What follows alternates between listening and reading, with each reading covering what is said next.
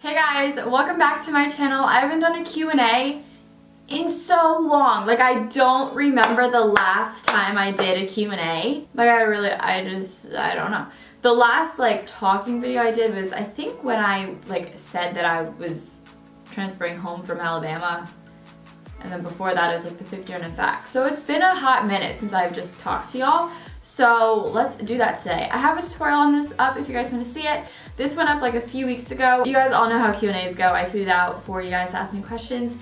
And it's you guys are still in school, so I'm kind of still getting questions rolling in. But I don't really want to wait any longer. I just want to get moving. So here we go. Gabby and Nikki asks pet peeves. I've learned a lot of pet peeves since I've lived on my own. But one of them is that I hate when people will leave their half-drank water bottles around my house. It's fine because I just put them back in the fridge and I'll just drink them. I don't really care whose it was, but it just drives me crazy having so many half-drank water bottles just laying around the house. MYT Posey asks, where do you see yourself in 10 years? I wish I had an answer for you. I really do. I hope to be married and I hope to have a kid, at least one. I'll be 28, almost 29 in 10 years. So I hope to have a kid. In terms of jobs and stuff, I don't know. I was in spin the other day and someone was like, how are you liking your new school? And I was like, it's pretty good. And they're like, what do you see yourself doing in 10 years? What do you want to do? And I was like, honestly, I want to be a stay-at-home mom. I really don't want to have a regular 9-to-5 job. I don't really want to do anything crazy. I want to open a spin studio. I've known that for a while, so I definitely want my own spin studio when I'm older. So hopefully in 10 years I'll have that.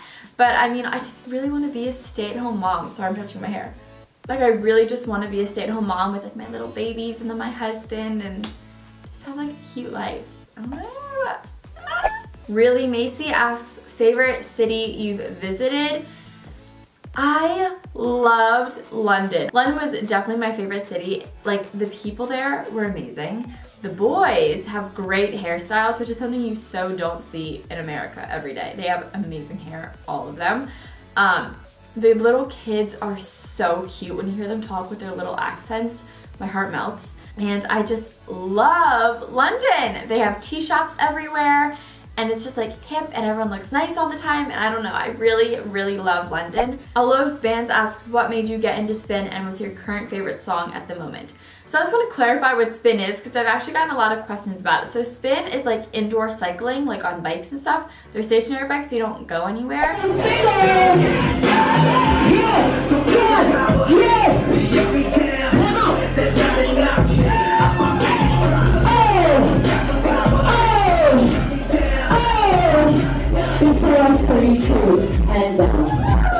You do a lot of motions on the bike and it's oh my god, it's so much fun. I love spin. So what made me get into spin was I was with my friend Hallie and we were in the city and I took spin classes before at LA Fitness and stuff, and she was like, do you want to go to SoulCycle? And I was like, yeah, let's do it.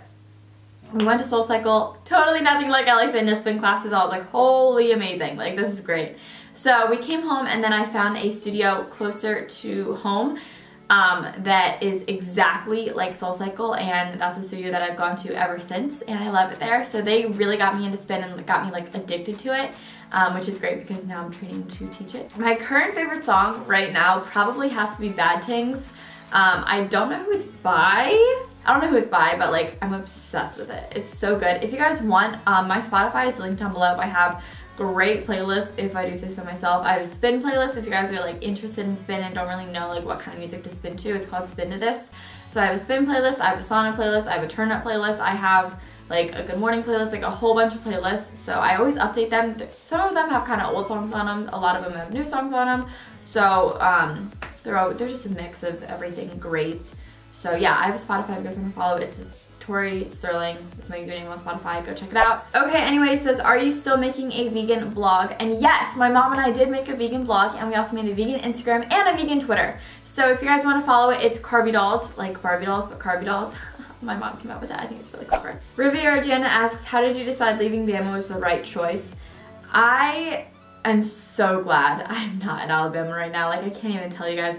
My friends are all back to school now, and they were all I only have a few days left, and I cannot tell you just how happy I was that I did not have to leave to go back to school. Like, I am just so happy that I did not have to drive anywhere to get to school. I did not have to pack up a suitcase and go to school. I just live here and I do everything here, and I'm just so happy about that. Like, I don't regret it. You know, I'm still friends with like all my sorority sisters on Snapchat and stuff, so I see all their Snapchats and I feel nothing. Like, I don't feel like I'm missing out. I don't feel like I'm sad. I am just so happy right where I am. KXOXOAY asks, what movies could you watch over and over and still love?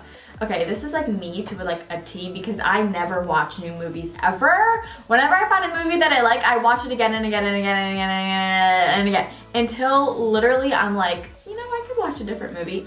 So again and again and again, hands down, The Devil Wears Prada. Like, I watch that movie so many times and it's always on TV. It's always on when I'm watching like movies on flights because it's downloaded to an iPad. Like, no matter what, whenever that movie's on, I'm like, hell yes, like Devil Wears Prada, like bring it on. I just love that movie. It's so good. It's so good. Another movie I think I could always watch is How to Lose a Guy in 10 Days.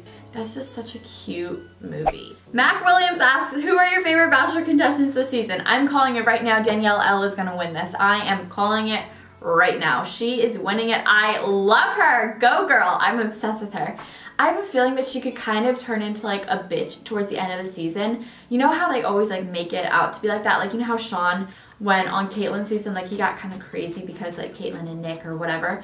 But that's just, it's just the producers. So I think that Danielle L is gonna be like a front runner the entire time. And then I kind of think they're gonna make her turn into like this bitch. But I love her and I think she is so sweet, so genuine, and so gorgeous. I'm obsessed with her. She's like everything. J. Just Jones asks, do you have a job other than YouTube? And okay, I think a lot of people were confused about this because in a vlog I posted a little while back, I said, oh, I worked a 9-hour shift today and I'm working another 9-hour shift tomorrow.